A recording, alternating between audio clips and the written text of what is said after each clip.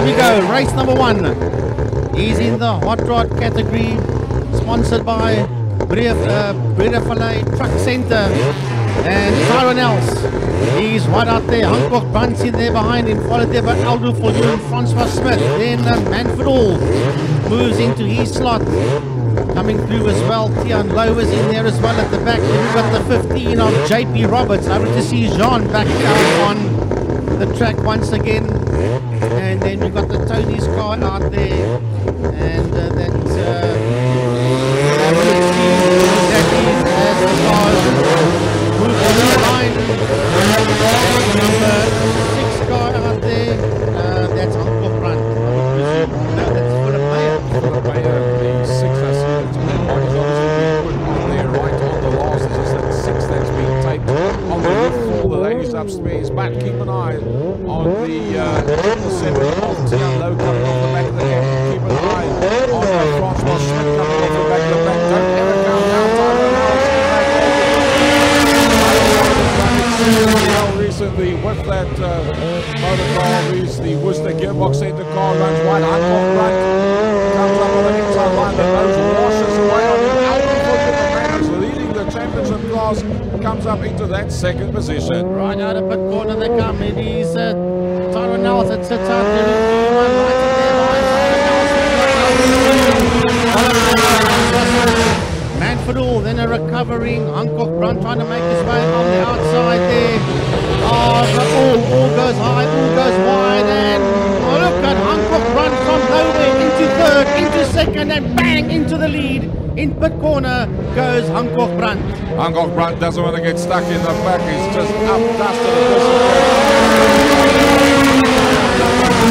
And cheers, folks. Off I go. Remember, that man has been the quickest in the hot rod class for the last 3 years, back to back at the Kleinplasie Road, which unfortunately has just in the last couple of days he put off to the October or November of 2021. So Hancock Brunt the whole conference, all these South African championships, hence showing the boys the way around, leading out there from Aldo Fortune, and then the next one coming through behind that is Manfred All. Tyron-Jay beginning to work his way through the field as well as got his nose ahead there. Oh, Smith sits right on the back bumper of that as they head in and out of turn number 1. Out of turn number 1 they come down, and Manfred All washes away in that corner. He's on that 2nd line, he's on that 3rd line, he's floating away. And here comes the 777 of Tyron-Jay as he stuffs it up on the inside, tries to at least of Manfred All. Manfred All, some body panel starting to flail on that motor car. Francois Smith gets a bit of understeer. Tyron-Jay Els touches the back bumper, down the back man they go, but look at the man that's leading them out. Brilliant drive, Hancock Brunt. Hancock Brunt, this is what it's all about. This man comes out for the player. He's got Aldo Fortune coming up the front. Inside line past Philip Meyer. They battle for 3rd position. It's Manfred All in the RX-8. In there behind that, the 7 of Tyron-Jay.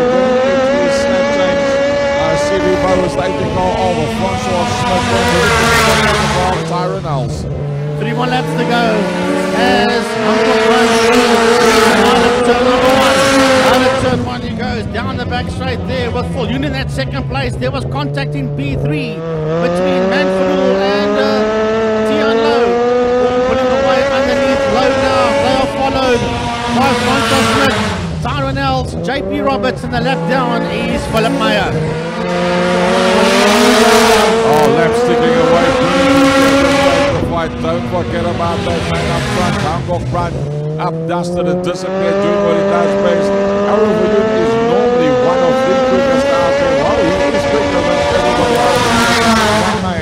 That man that's leading it out, Hancock Brunt looking to start for 3rd position.